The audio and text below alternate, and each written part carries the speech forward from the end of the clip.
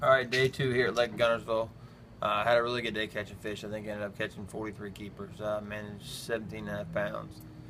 30 something place going into day three. 4 pounds out of top 12, which is definitely doable here. Caught everything on the flipping stick and jig, not flipping, just casting it long ways. Dragging it through rock, rubble, and scattered brush piles.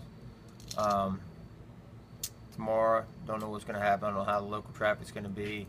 Just going to go out and fish hard, try to get 5 bites, hopefully get 5 big bites, and make it back to fish again on Sunday. And by the way, the house we're staying at is haunted.